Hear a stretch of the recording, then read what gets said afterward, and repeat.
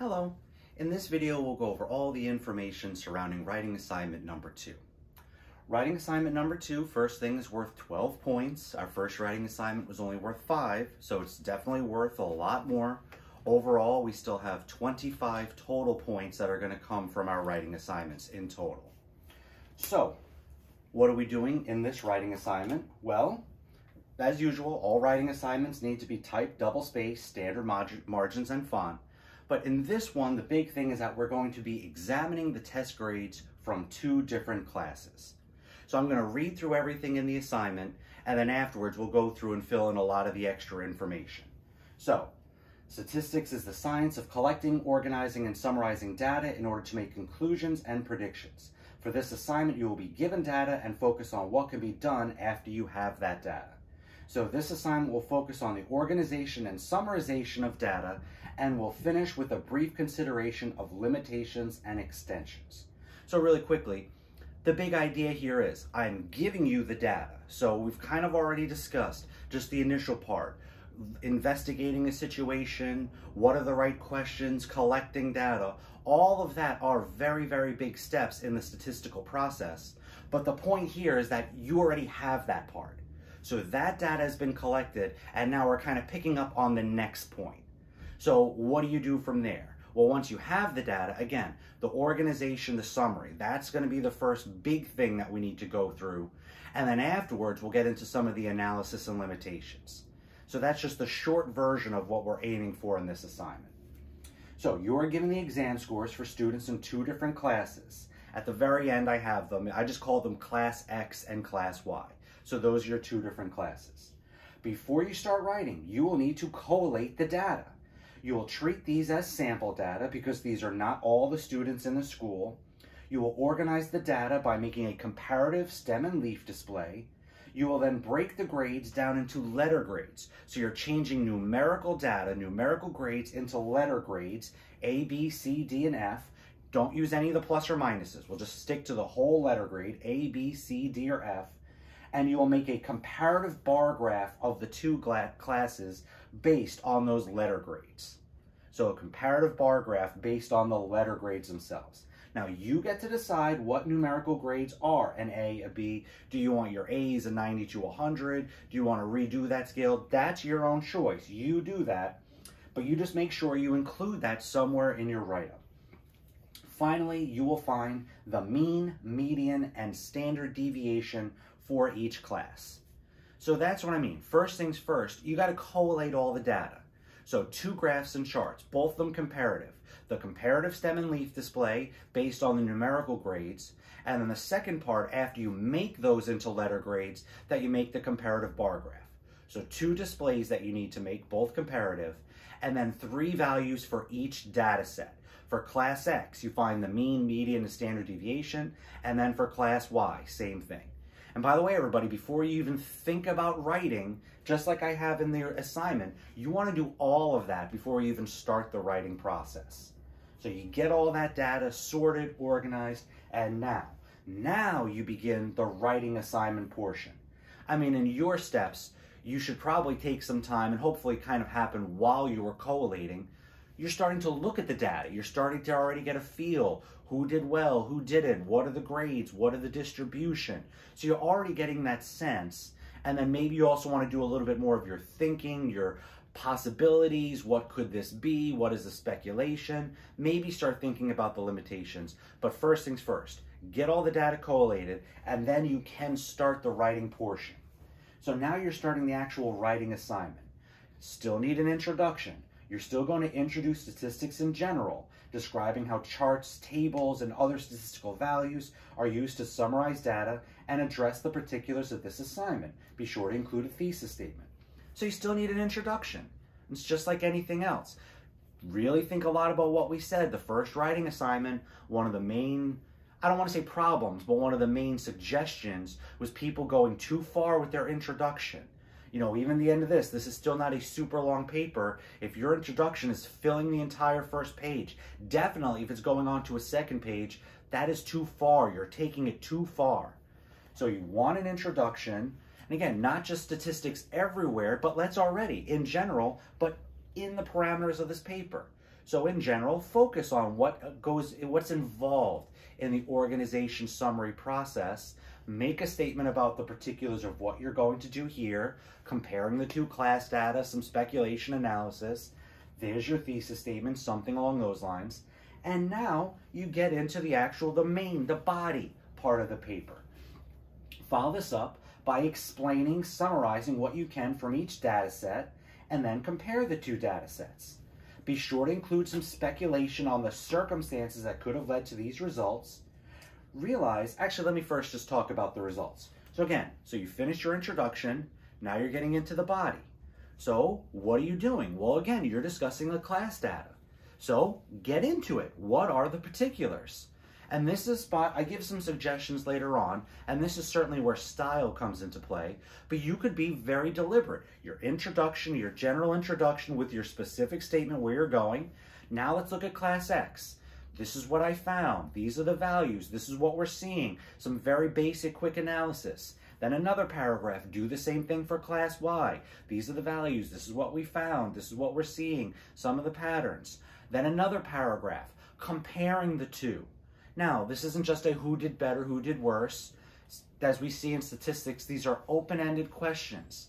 And you'll notice as you start getting into the data, there could be a situation where one class is all a bunch of A's and another class is a bunch of D's and F's, and you could easily say one class is better than the other, but it's not often that simple. And you'll realize that when you start getting into the data I gave you here. So it's not just going to be a simple, this is better than the other. You're going to do some comparison. How do you compare? Well, again, you go through. What are some of the values? How do they compare? What do they mean? That is one of the biggest things. So many people just make this a basic list of reporting the stuff that you found, and this is not an opportunity, this is not a situation where you need to explain to your audience everything. You don't need to go back to every definition, but to get to the idea about what is common, what is average, to use that as a comparative tool, to talk about the standard deviation in terms of variability, consistency, spread. Talk about that. Just looking at the charts, what are some of your quick impressions and feelings? Those are the comparisons. So that's probably another good separate piece. But now as you're getting into that, whether you do this separately as another separate paragraph or as you are doing some of that summary and comparison, speculate. The speculation, that's where you'll get into a little bit of maybe who did better, who did worse. There's going to be some opinion in there. So just you state your opinion, but why you feel that way. I'll mention some other perspective that I think you should take as well to help guide you with that. But other speculation. What are the circumstances? I've told you nothing about these classes. But so you could think about it, look at the results, and think to yourself, oh, well, maybe this is the same class, but one's a morning class and one's a day class. One meets at 8 a.m. and the other meets at noon or something like that. Or maybe they're two completely different classes, and you're looking at it from that sense. We're looking at how students did in English compared to how they did in history.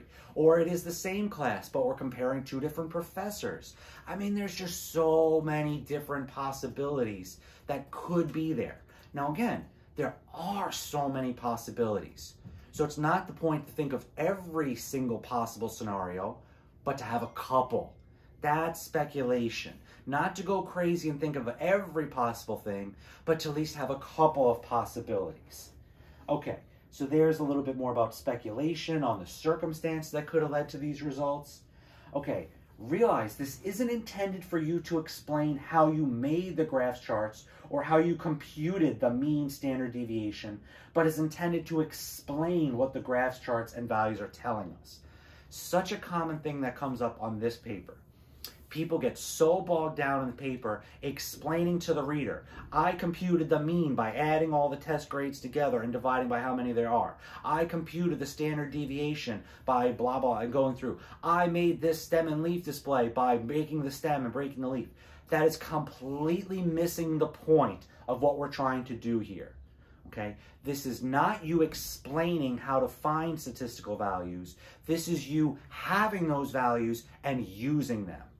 Think about this. If you read the newspaper or online articles or magazines, anything like that, that's kind of where we're going with this paper.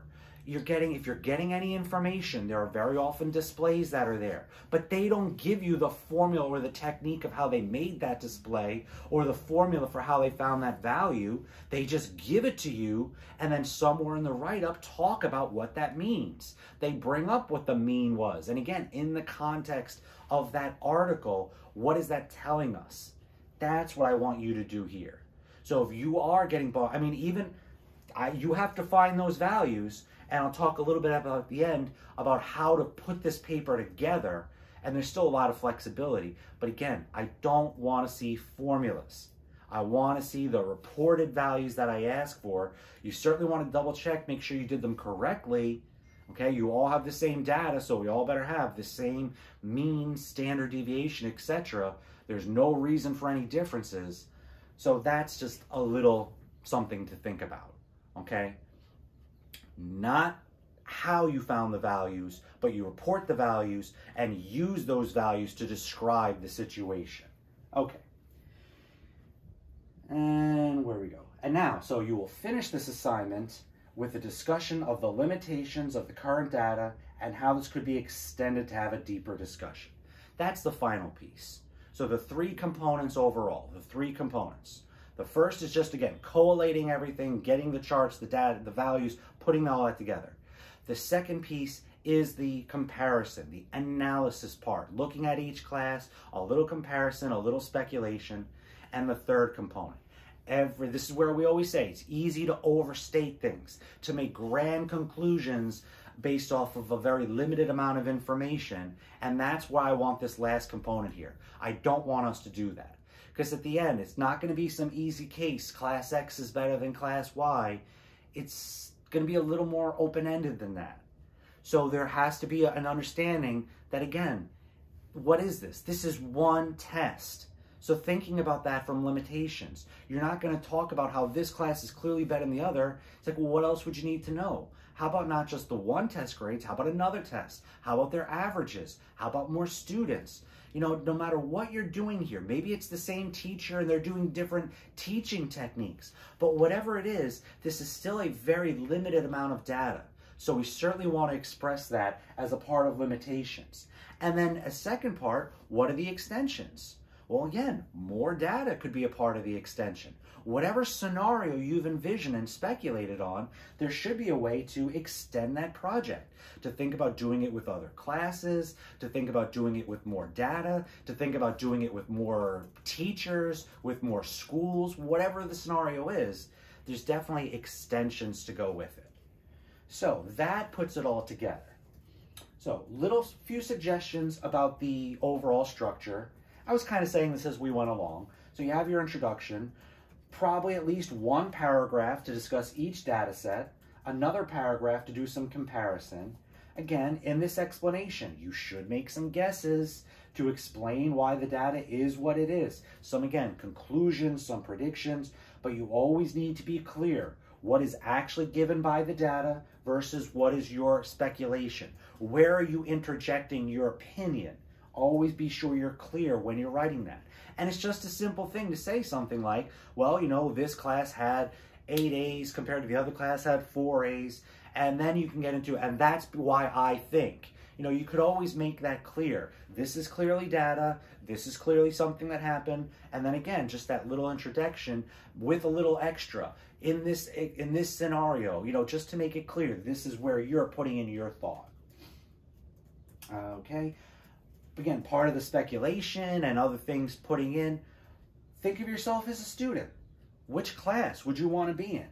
You know, again, whatever scenario you set up, by looking at that class data, by looking at that scenario, maybe there's the extra just like, well, by my schedule, I would have to pick this, but I would like. It's, again, very much an opinion.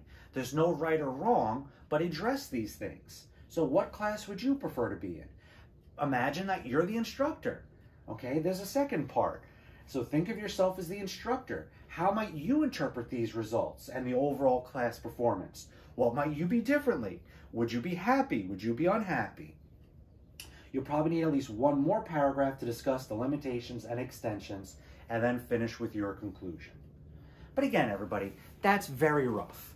If some people, they really, really like that structure. So you go introduction, discussion of class X, discussion of class Y, comparison discussion. Make sure somewhere in there, maybe that's 2 paragraphs to do a direct comparison, and then a second comparison where you're talking a little bit more about speculation, and then another paragraph where you're talking about your limitations, your extensions, and then you finish with a conclusion.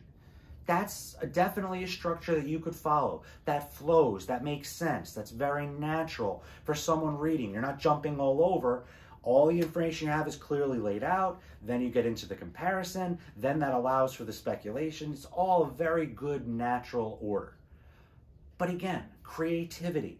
How do you go through and set this up? Some people, they have this story in their head as they're thinking about speculation. So right from the beginning of the project, right from the beginning of the writing assignment, they write from that perspective. That if they're already thinking about 2 different classes, so in their introduction, they start off talking about that. They make up their own little experiment where, you know, Mr. Smith was going up against Ms. Doe, and they wanted to compare how this teaching technique worked. Or, you know, Mr. Smith wanted to look at how his morning class compared to his evening class.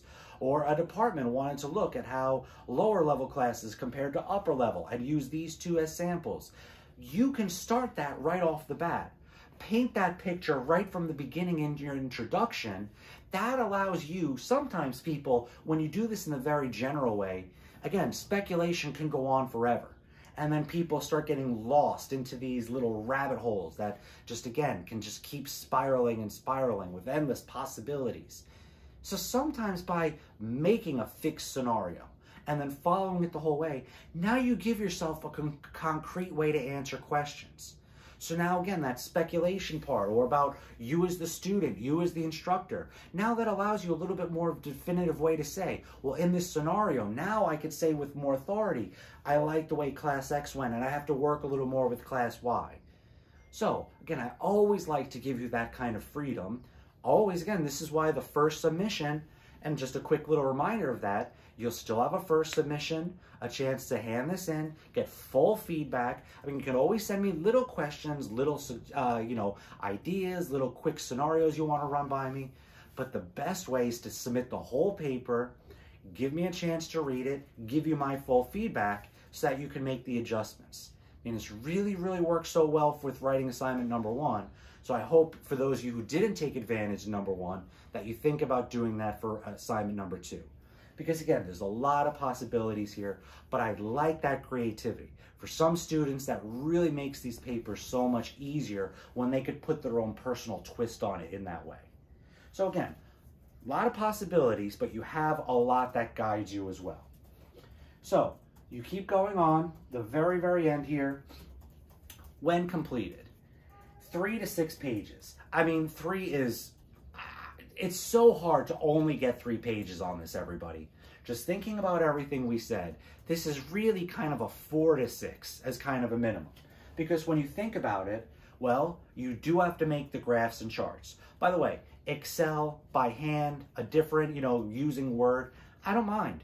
But they better be good, right? These are actually formally submitted now as a part of an assignment. So unlike some of the quick sketches on a test that you can make, you know, if you're going to draw these by hand, just take an extra minute. Use like a ruler just to make sure your lines are nice and straight. Everything looks good. I mean, as always, all your graphs and charts, no matter how you make them, always have to be fully labeled, very clear. What's the data, your axes, your scale, any units or anything like that. All that stuff always has to be well labeled. But just to realize, whatever way you prefer to make them. So just those 2 graphs and charts. I mean, a lot of people, that could fill a page easily, just having those 2 items. Okay, your mean, median, mode, you know, where do you fit them in? Well, just a little bit more on style. Some people, the first page, they have their graphs right off the bat, and then just a quick table. Class X, mean, median, standard deviation. Class Y, mean, median, standard deviation. So all that big collating is all on one page. Maybe it's the first page, maybe it's the last page. Either way, it's fine, it's all there. Other people, they like to bring those graphs, charts, and values up.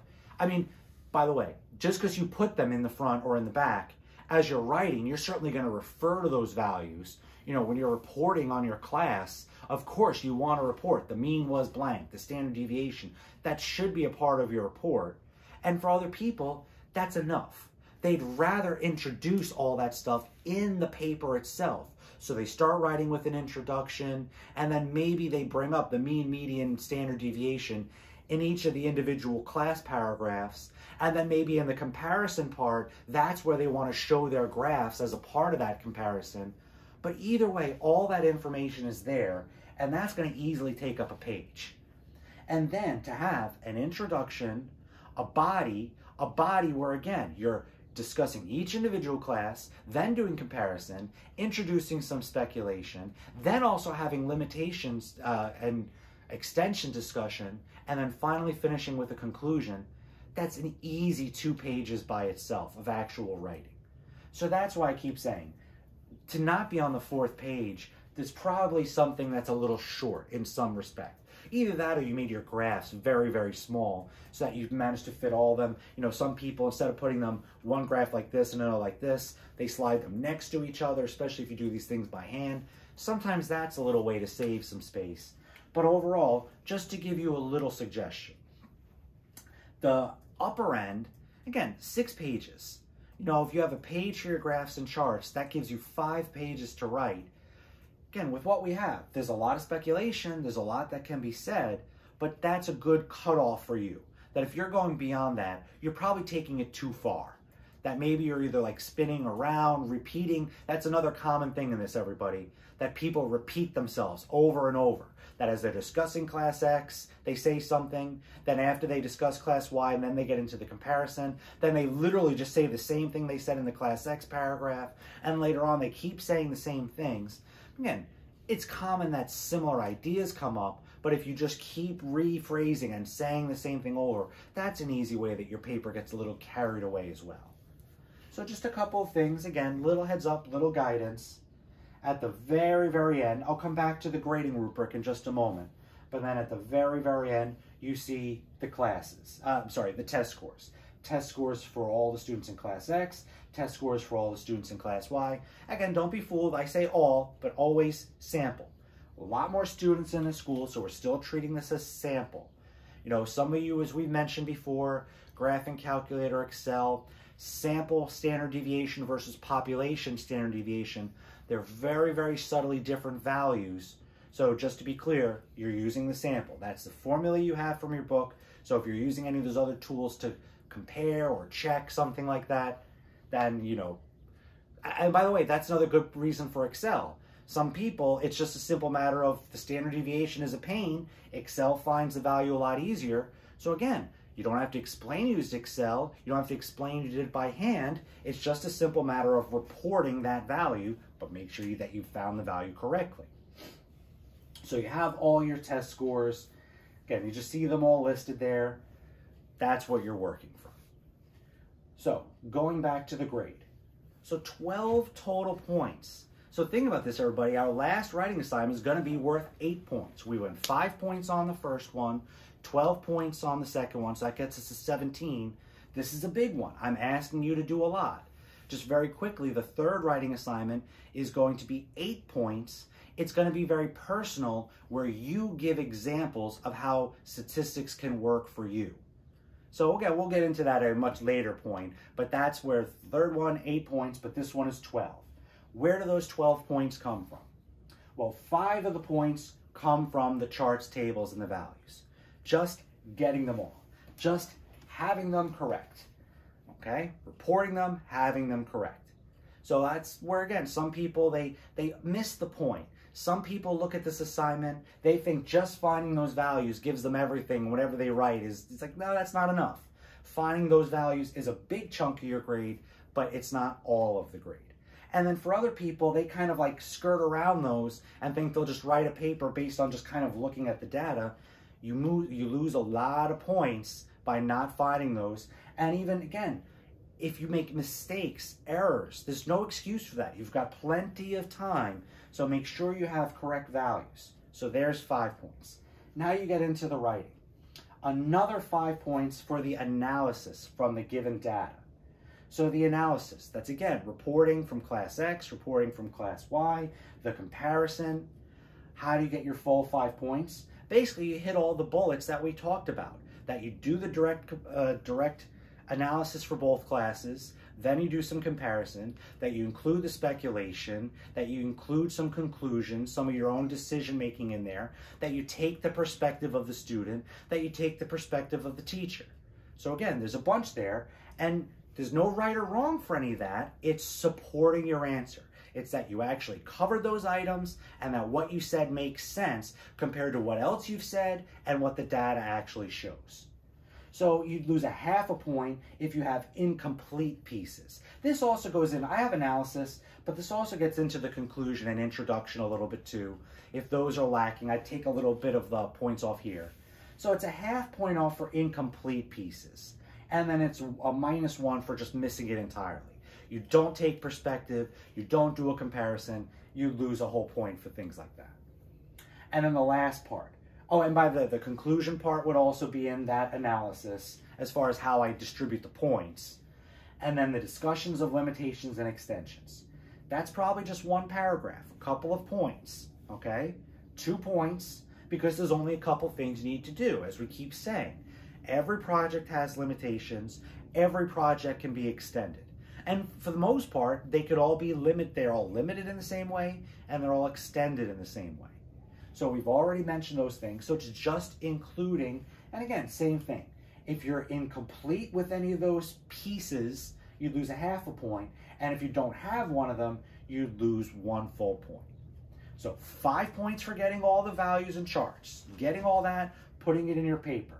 Another 5 points for the introduction, body, conclusion, having all of that, but focusing on the introduction, the analysis, and the conclusion. And then the last 2 points is just that limitations and extension section. So again, everybody, we'll still have more conversation. We'll probably still have some emails. As far as the due date, we'll still have some discussion about that. We'll still have a first due date. It'll probably be a little over a week from now. And then just looking at our schedule, we'll set up our second final submission date as well.